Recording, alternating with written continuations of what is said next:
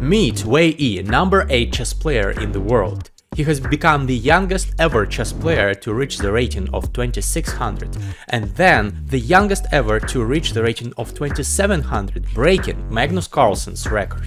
But in 2018, having reached top 20 in the world, he suddenly disappeared. He went to study at a university and for several years played almost no chess. But this year he has returned with a blast, winning the super prestigious Tata Steel tournament, showing other incredible results and breaking it into top 8 in the world. In this episode, we discuss Wei's chess journey, his ambitions and his secrets. We also discuss his friend, Liren. Wei has shared an exclusive story about why Ding didn't play Gukesh in the Chess Olympiad, and also what Ding should do to win the World Championship match. Do not miss the chess game at the end of the podcast. Enjoy!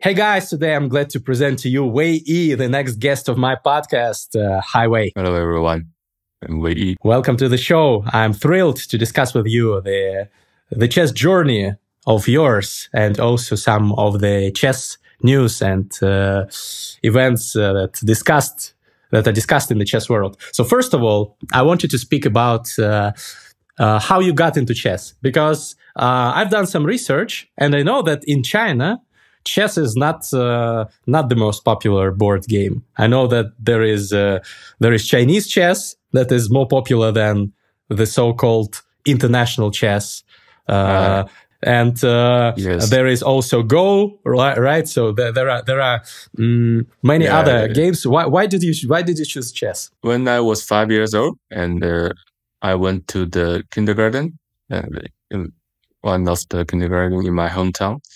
And then a local club, a local chess club, they just treat a chess lesson in my classroom. Yes, and that's the first time I know chess. Then I like the different pieces and the different way they can move after the teacher's introduction. In holiday, my parents just bring me to the chess club. And then I started to learn chess when I was about 5 years old. Mm-hmm. Were you already familiar at that time with Chinese chess, with Xiangqi? You mean before this, or? Yeah, before this. So I'm interested if if there is some correlation. No, I did not know about Chinese Xiangqi or Go before first time I know chess. But then, of course, when I was growing up, and I know that Chinese Xiangqi and Go are more popular in China than chess. Why do you think it is so? I think because Xiangqi is one kind of also Go. They are traditional game of China, because before many years, and some people just played Xiangqi and Go, but chess is not began from China. I think that's why Xiangqi and Go are more popular in China. I was very fascinated when I found out that there is this separate type of chess called Xiangqi, and I'm learning Chinese, and my Chinese tutor, who is Chinese, he taught me the Chinese chess, and I played it, and I was surprised that there are very many similarities. I think that good chess players should probably be quite good at Xiangqi as well. Do you agree? Not really, because I learned learned a little for Go when I was in university, but I can't play it very well. Yeah, I think there are some difference between chess and Go. Something about calculation, the way to calculation, I think, were different. And then also some rules and strategies are different. But maybe for Xiangqi is better, because there are some same scenes between Xiangqi and chess. For example, the rook in Xiangqi Mm-hmm. is yeah, just the same like chess. Yeah, and there is also a knight, Ma. So yeah, similar. Yeah, A bishop also. very So similar. similar. Yes. Are you good? Are you good at Chinese chess? No, I could only know very little. I can play, but very weak. I was interested. Maybe you are also very strong in that one. Okay, and Go, obviously, yes, Go is very much different from chess. But you chose international Yeah. chess, and you achieved tremendous successes with that. You became the youngest ever person at that time to cross 2600 rating. Then you became the youngest ever to cross 2700. Surpassing the record of Magnus Carlsen. How intense was your chess training? I guess you must have worked very hard to do all this when you were young. How much did you train? Tell me about your training routine when you were like 10 years old and training to grow to grow as fast as possible. I always train about maybe 7 to 8 hours per day when I was very young, and most of my train is about maybe opening training. Yeah, I read some opening books and analyze the lies. Yes, I think the big difference between when I was 10 years old and now is I did not feel very tired even I trained about for example 8 hours, and then I continue to learn a lot of chess openings and maybe some famous games of the world champions. I think that's really important, because when you were young, you have more power to learn about chess. But you're still very young. You already feel that you get tired more easily, right? Not really, because when I saw Ding-Gukesh, for example, Ding-Gukesh, Pragnan, and Arjun Abdusattorov, they are quite young. Yeah, I understand. So you said that you spent a lot of time analyzing openings, analyzing games by famous players of the past. Who's your favorite, by the way? Who's your favorite chess player of the past? When I was very young, for example, 7 years old, of course, I liked Garry Kasparov's game very much. I grew up and then I saw Magnus Carlsen's games, and I like it. I like them very much. It's hard to say who is my favorite player, but I think I like both of them. Mm-hmm. Yes. What about chess players from China? Have you been inspired by any of them? Because Wang Yue was my, idol maybe, because before for 14 years, and he crossed the 2700. He's the first Chinese player to be in 2700. Yeah, of course, the first super GM from China. Yeah. But you also were the first ever Chinese player to achieve many impressive results. I wonder. You also said that you used to do a lot of opening work, and now probably you continue still doing so. What about other parts of the chess improvement? How much do you work on tactics, on studying end games, stuff like that? Can you dig deeper into that? Yes, I think when I was very young, I did a lot exercise. For tactics and maybe puzzles. Then I became bigger, and I did not train for the tactics very much. I think then I felt maybe opening and the end game was more important. For example, you train for end game. Sometimes it looks very boring, because you have to sit and think for a long time. about one position. Yes, but maybe for opening training, it's more interesting because you can always find amazing moves and great tactics when you check the opening lines. Yes, so for me, that's why I trained a lot in opening, but maybe not too much in endgame. But also for me, I like many endgames in some famous games. For example, Pramunic and even Carlsen and even Wang Yue from China. They played many great endgame. They showed great endgame technique. Can you please give one example, maybe for our audience, of some instructive endgame and great endgame technique, some exact game? We will insert here in graphics this game, the position. Carlsen's game against Matlakov. It's queen and rook pawn endgame. We will insert it here on the screen. Did Magnus win that? Yeah, he won that of game. Of course. I think it played in Grand Swiss. Okay, I found it. Okay, great. I didn't see that game before, so I will study it as well. Thank you for the recommendation. I think it should be a draw, right? With best play. When they reached the queen and the rook pawn endgame, it's winning for white. Then Magnus showed great endgame technique and in that game easily without any sink. So it's a win in a position. Okay.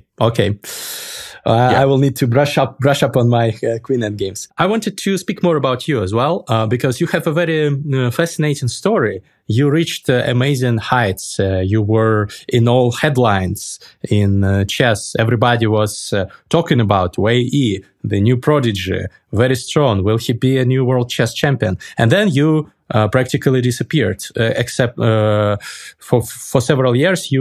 Many people did not know what you are doing. I heard that you were studying. Can you tell me more about this? And if you did some chess work during that time when you were not very active? I reached 2700 when I was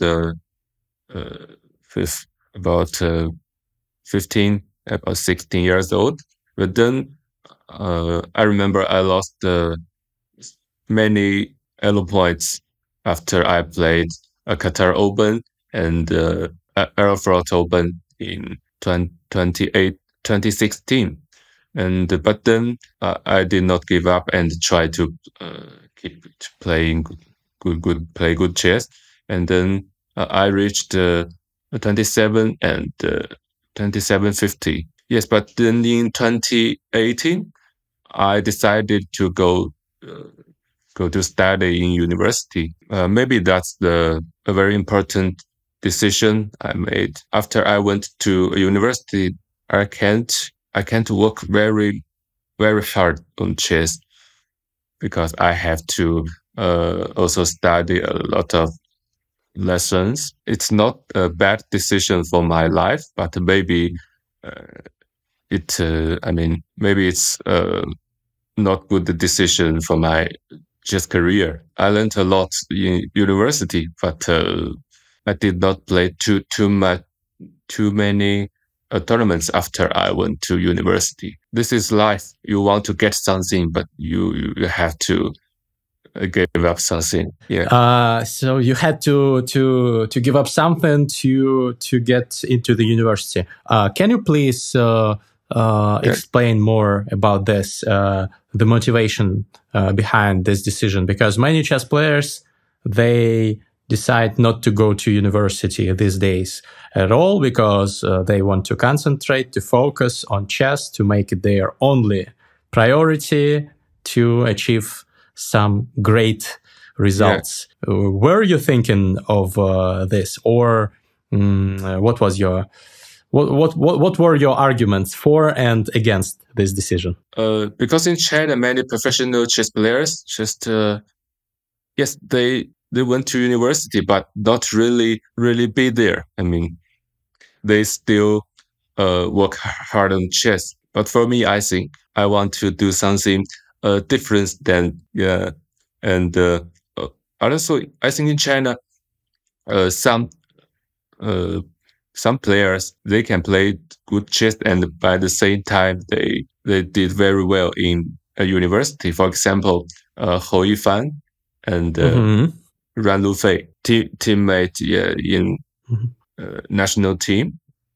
But also, I think you cannot do very well when you are studying in university, and by the same time you can play very good chess because you need to training for a long time and play many tournaments. Of course, of course. What did you study at university? What was your major? Economic management, I think.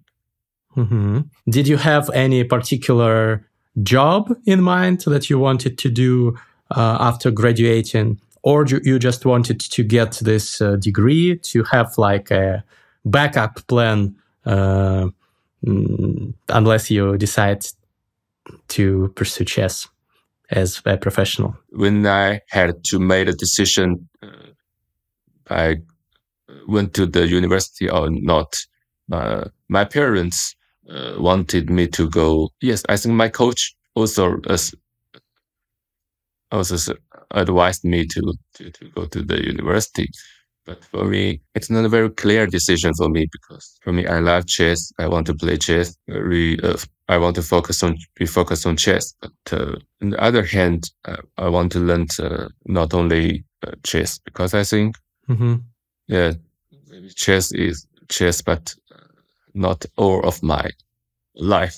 Yeah, it's a great point that you said, that life does not only limit itself to chess. My question was, why did you choose economics and management? Did you have like plans to go to do some business or to work in some company? No. That's not the reason I chose. No, so you just chose this. Okay, but now you're back to chess, right? You are focused fully on chess. Yeah. You don't have any job outside of a professional chess player, correct? Yes, you're right. And now I have more time to work on chess and to play any good tournaments. Yes, and you've been doing tremendously well. You have won a lot of tournaments. You have done great recently. Your team has won a team tournament.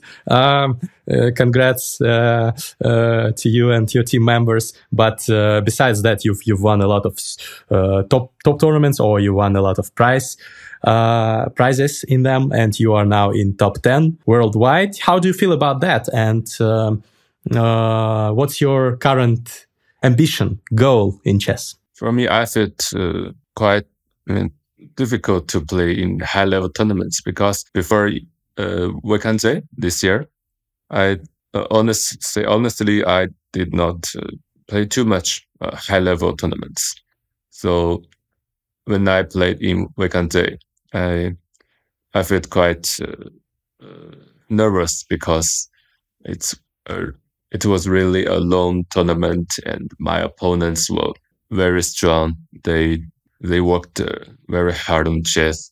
But for me, because I was in university before I played WEI, and yes, but luckily I won the champion in the end. But for me, I feel very difficult to play high-level chess tournaments. So after I graduated from university, I realized I had to work much harder than before to keep good form to play the tournaments. Yeah, but you did incredibly well in the WEI.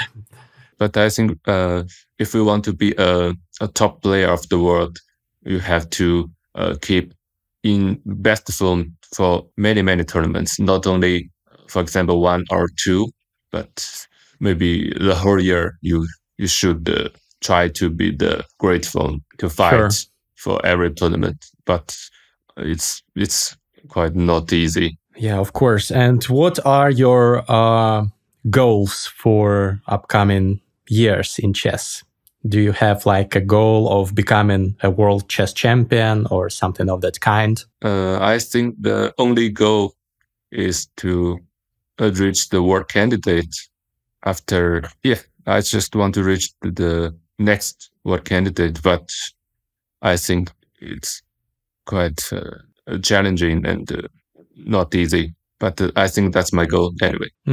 And long term, do you have a goal of being the second world chess champion from China? No, I can't think about it because it's really a long way between me and the world champion. Okay, so you want to approach it step by step. First, you need to get into the candidates. That's logical. Yeah. Even this is not easy. Of course. What is what's your plan regarding the candidates? What do you think is the most likely scenario where you can get into the candidates? Do you think the FIDE circuit or the Grand Swiss, the World Cup? What are the paths that are most probable for you? I think there are 4 ways for me to reach candidates. For example, as you said, the FIDE circuit and Grand Swiss and World Cup, and maybe by rating. But I mean, all of them not very easy because you have to play very good to win the Grand Swiss or a World Cup. You need a lot of energy to play many tournaments and to improve your FIDE circuits. And also you have to keeping good form to increase your rating to be candidates. But all those paths are difficult. It's easy. Yes. Yeah. Yeah, of course. But I'm sure that none of what you've already achieved has been easy. So it's all logical. I wanted to speak about the chess events currently and the upcoming match between your friend and colleague from the Chinese national team, Liren and Gukesh D. Yeah. You have known Ding for a long time. You've played together in several Olympiads already, and in many tournaments. You've also known Gukesh for some time. You've played him recently in the Chess Olympiad. Obviously, that was the game that did not go your way. So you probably have some ideas who is the favorite in this match. What are your predictions? The prediction for me is quite difficult because Ding Liren is my teammate and a friend for many years. But it looks like he was not in best form in this year's tournaments. For example, Norway Chess Olympiad. Okay. Of course, we saw he was trying to be better and better. It's really not easy for him to recover a very fast his best. But yes, he's trying, but not easy. But Gukesh, his opponent, I think, grew very fast. I mean, played much better than previous years. And yes, we can see his fantastic performance in Olympiad. Yes, I think Gukesh has better chance if since just to go like this as friend and teammates in a national team. Of course, I think maybe it's better if Ding Liren wins, but as a chess player, chess fans, maybe Gukesh had a better chance. I have to say. Yeah, obviously you are rooting for Ding, your friend, of course. I wanted to ask because everybody is wondering. Maybe you can shed light on this issue. Why was it you who played Gukesh in the Olympiad? Why did Ding decide not to play, or did the team captain tell him not to play in that game? What happened? Everybody was so surprised. Why is he not playing? For us also, we were surprised because Ding Liren lost his last game before we meet India in Chess Olympiad, because he lost to Li Guanglian, and he felt very, very bad. When we had a meeting in the evening, and he said, I felt very bad after the day's lost. So I think I have to rest one day. Yes. So sorry. Yes. But we say we really need you. Yes, maybe you should have good sleep first, and tomorrow you can make a better decision, maybe. Okay, but the chess player, you lost again, and you need really time to recover. So finally, he made the decision he will not play. So we said, okay. I went to the first board and lost to Gukesh. We just missed the chance to fight for the champion. Yeah, that was a pivotal moment in that Olympiad, of course. So it was Ding's decision. He decided not to play. Yeah, maybe he was not in the situation where he would have played good chess. Who knows what would have happened? Yeah. But yeah. Thank you for sharing the details. So. What do you think about Gukesh? You've played him recently. What do you think about his style, about his strengths, weaknesses, if he has any?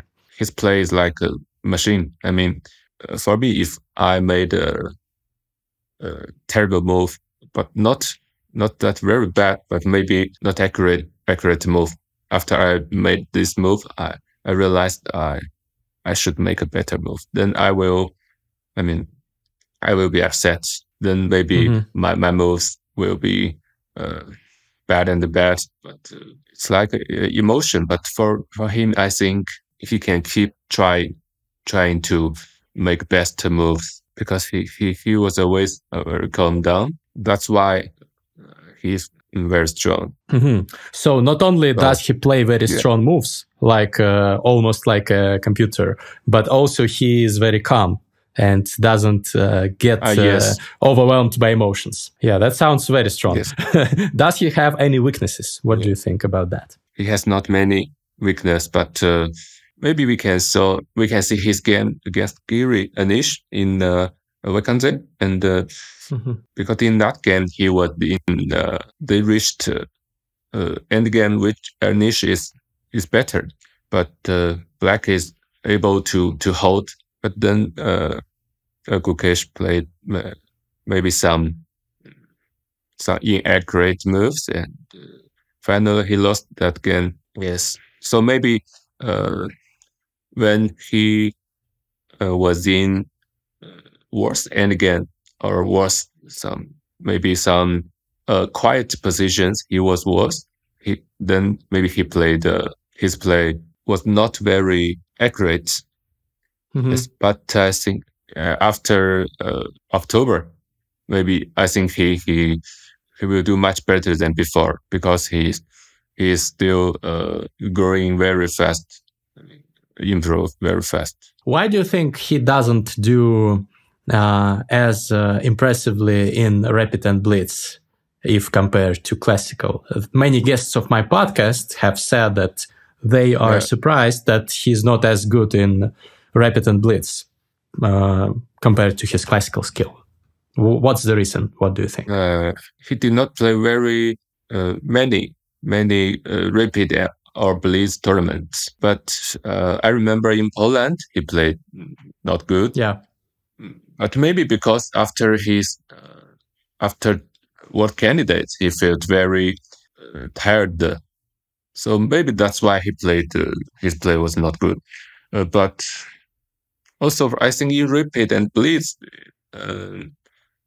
there are something different between classical chess and Rapid or Blitz chess. You have to, for example, for me, in classical chess, I like to think maybe a move For example, I always think maybe 30 minutes for a move, but in a repeat, you have to make a move quickly. And in Blitz, also you have no time to think. You always have to make a decision very fast. Yes, I think you have to handle the reason, biggest difference between classical chess and rapid or Blitz. Okay, yes. But you are very strong in rapid and Blitz, and you've demonstrated that on many occasions, so you can handle this. But maybe Gukesh will show this as well when he plays more tournaments in Rapid and Blitz. What about you spoke in some lengths about Gukesh's strengths and weaknesses. What about Din? What will it take for Din Liren to be able to take down Gukesh D in that match? What do you think should he do? Because yes, he is the underdog, but there are, I think,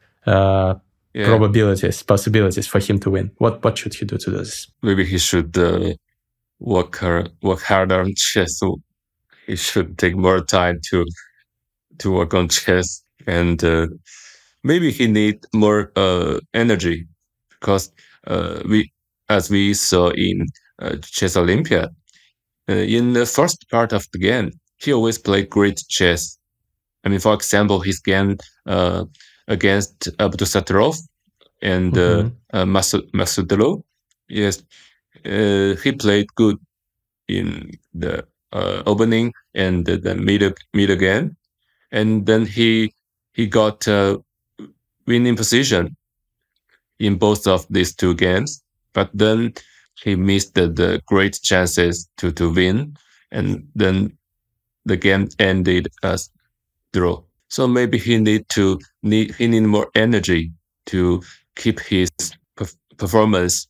I mean, in one game, because there are not only opening and middle game, but also end game. He always played a great end game. He always showed great end game technique, where he is the top player of the world. So I think he need more energy. Yeah, let's hope that Dean finds a way to boost his energy level to make this match more interesting for all spectators and all the chess world, because I think this is in the interests of everyone. Last question. Currently, many top players are very vocal about the fact that classical chess is getting more and more about preparation, about memorization of opening lines.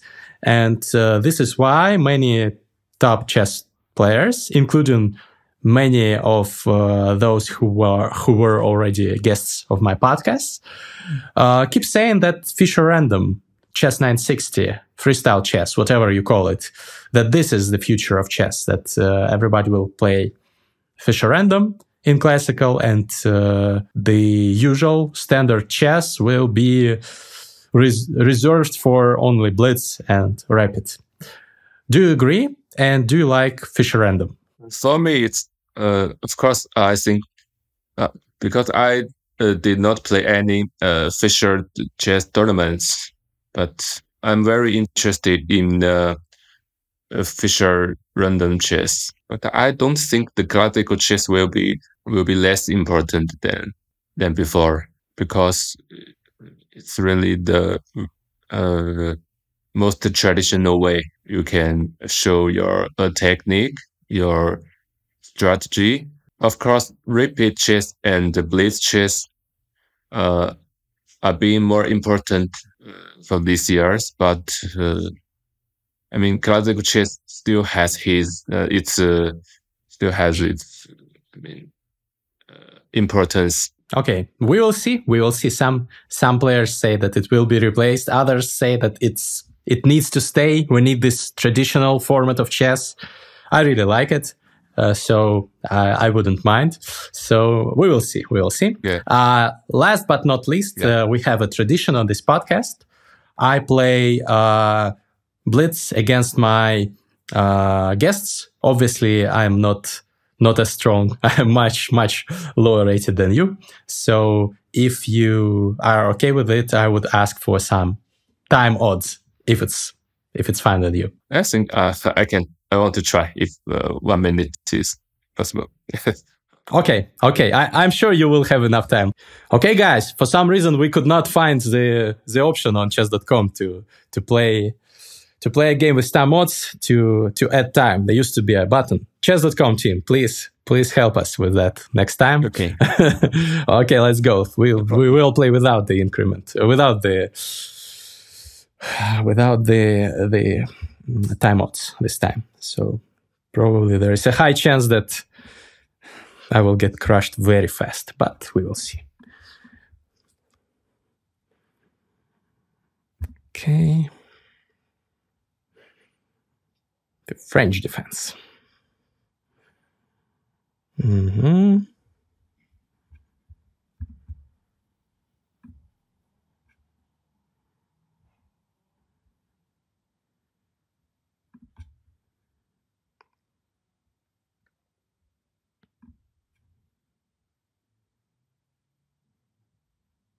Oh, attack is coming. It's very dangerous.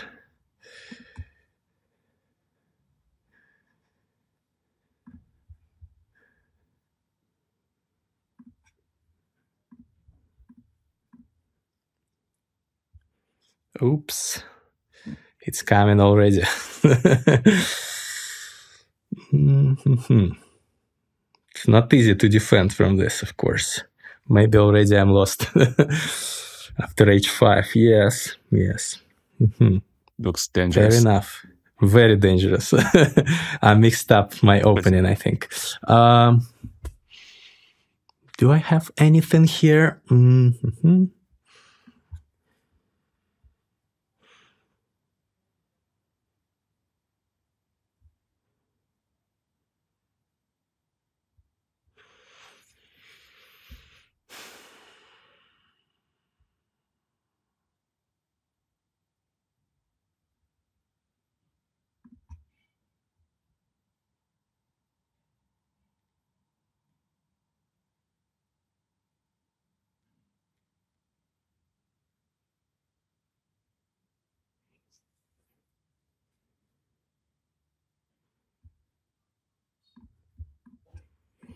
Okay, maybe this, but f6, knight takes h7. I thought is very bad, but this is also horrible. Yeah, I'm not surviving this maybe one. Maybe it's even worse. This one is even worse. Okay, in 16 moves, I get a completely losing position. Yeah. Yeah, I don't even know where it went wrong. After h4 already, it's very unpleasant. Okay, I resign. WEI YI, ladies and gentlemen. This was an unstoppable mate for everyone interested. So yeah, I couldn't do anything. Where do you think I went wrong? I think knight b7 was the mistake. Yeah, I think maybe knight c6 was much better because after knight c6 you always have the threat of d4. Yes. Yeah, maybe. But yeah, it turns out after h4, f5 is holding, but yeah, it's already not pleasant at all. Yeah, thank you for this instructive game. And yeah, guys, this is how dangerous WEI YI is. You have been shown the true powers of an attacking chess player. Okay, thanks again, WEI. It's been a fascinating discussion. Good luck with your quest in chess. I wish you to get into the candidates. Thank you. And everyone, don't forget to comment, subscribe, hit the like button, and stay tuned for next guests. See you in the next one. Bye-bye.